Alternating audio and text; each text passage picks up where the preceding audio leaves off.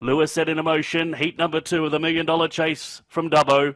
Ready and racing. Flash Boom Bang on the inside was only fairly away. Speed from Chuck Keeping, who fired out of the boxes to lead by 2 lengths. Fancy Mal heading forward with Cindy Keeping, followed by Nangar Lucy with Flash Boom Bang, and Tom Keeping is last. At the top corner, Chuck Keeping leads a length. It's kennelmate Cindy Keeping out after it, now looms with it. They're 5 in front, then a Flash Boom Bang, who's working into the race swiftly as they turn for home. It's Cindy Keeping, Chuck Keeping, and Flash Boom Bang over the top. Flash Boom Bang by a length and a half from Chuck Keeping. Third home was Cindy Keeping. They were followed by Fancy Mal with Nangar Lucy and Tom Keeping the time 29 and 30.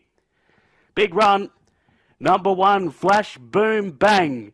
Rattled home over the top when turning and dashed up, grabbed the front one.